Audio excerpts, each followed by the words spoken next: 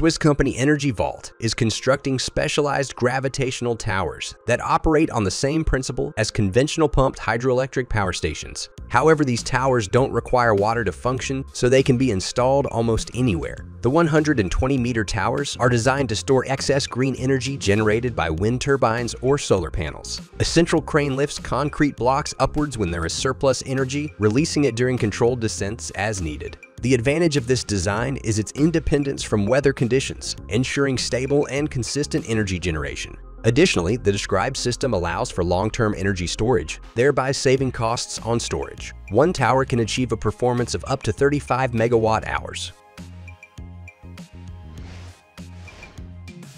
Climate change leads to the melting of glaciers, gradually raising sea levels. Since this phenomenon threatens the existence of coastal cities, Italians came up with the extensive MOSE project to preserve Venice. The need for protecting the city from water became evident in the 1960s after a major flood. MOSE is an integrated defense system consisting of 78 movable gates. When the tide exceeds its normal level of 110 centimeters, the system isolates all three entrances to the Venetian Lagoon from the Adriatic Sea. The barriers remain on the seabed until a high tide and storm occur. Then they are filled with air, float up, block the lagoon from the sea, and effectively reduce the high water level. The project was initiated in 1989 when a set of measures to protect Venice, including MOSE, was proposed. The first phase of work was completed in 2003, but the operational launch was delayed for many years. The total cost of the MOSE project amounted to $6,188,000, and this amount is not final.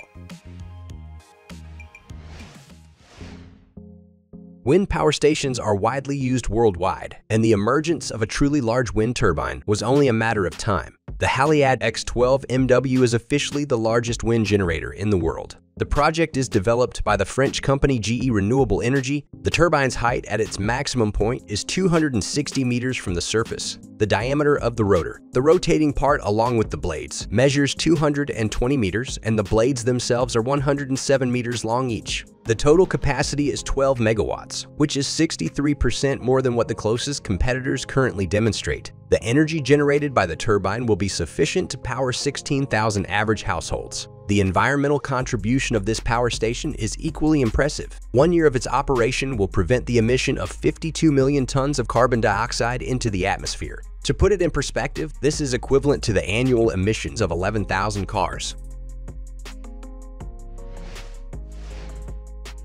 The pollution of the world's oceans with plastic is a problem that is becoming increasingly serious every year. And here is one of the solutions aimed at significantly improving the situation. The project is developed by the Dutch company The Ocean Cleanup. Its specialists have developed technology to extract plastic from the oceans. The design consists of U-shaped floating traps that act as a movable coastline. The speed of movement of the barrier, formed by them and held by anchors, is slower than that of the debris, allowing plastic to accumulate in the traps. Every 2 months, the collected waste will be brought to shore by a specially sent ship and undergo recycling. According to the plan, each year such a system will remove about 15,000 tons of plastic from the Pacific Ocean. This in turn will reduce the area of the Pacific garbage patch by approximately half in just 5 years. It is noteworthy that the floating traps are completely safe for fish and other living organisms. To date, the company has managed to deploy several systems in Indonesia, Malaysia, and the Dominican Republic. Some of them have faced difficulties and breakdowns, but the developers do not give up and continue to invest efforts in this ambitious project.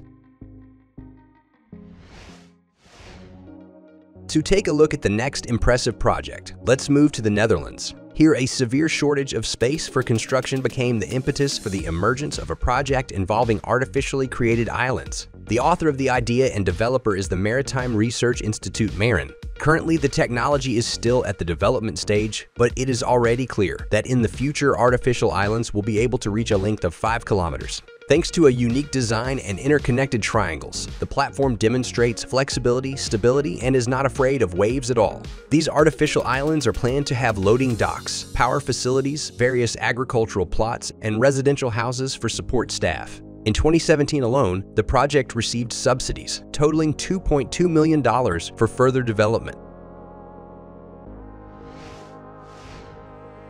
Another significant environmental issue humanity has faced today is the high concentration of carbon dioxide in the atmosphere. Fortunately, a few years ago, specialists from the Swiss company Climeworks proved that an effective method to purify the air from carbon dioxide exists. The project started in 2017 when the world's first commercial carbon dioxide filtration plant opened in the Swiss commune of Hinwil. The installation consisted of 18 modules aimed at capturing and purifying the air.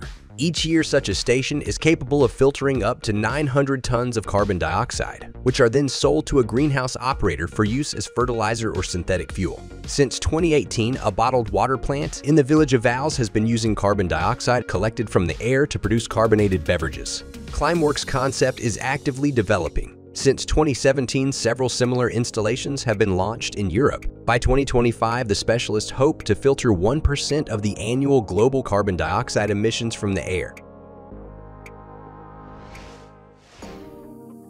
We have mentioned this solar power plant in our previous videos, and it stands among the largest solar facilities in the world. But what's even more interesting is that it has been generating electricity since 2014. The plant is located in the Mojave Desert near the border of California and Nevada. It consists of 3 special towers, each 140 meters tall, and 3 sections with heliostats, covering a total area of 14.2 square kilometers. On each section, specialists have installed 173,500 heliostats. The capacity of this remarkable power plant varies from 377 to 392 megawatts, allowing it to produce up to 856 gigawatt-hours of electricity annually. Studies have shown that the plant also reduces human carbon dioxide emissions by 400,000 tons each year. In total, the project has cost $2.2 billion to implement. Last year, China had a total of 417 million vehicles. To solve the problem of parking, the creators of the vertical parking lot of the future demonstrated Future Car Park, a vertical parking facility. This incredibly beautiful structure is located in the city of Hangzhou and resembles more of a theater or museum. However, this design isn't just for aesthetics. For instance, inside the towers, right at the center, cars are neatly parked, accommodating up to 500 vehicles. Their movement is managed by a robotic system. The process is quite swift, and retrieving your car can take just a few minutes. Additionally, the parking facility serves as an excellent space for leisurely strolls, because there's a garden on the roof, and on the first and basement levels, there are recreational areas and retail outlets. Future Car Park invents a new way for people to commute to urban hubs while also creating an urban oasis that combines the latest automated parking technologies, public space, event spaces, and public hanging gardens. Write in the comments which of these mega projects you like the most. If you found something new and interesting in this video, don't forget to like it and subscribe to the Caro Show channel. Also, check out our previous videos. See you soon.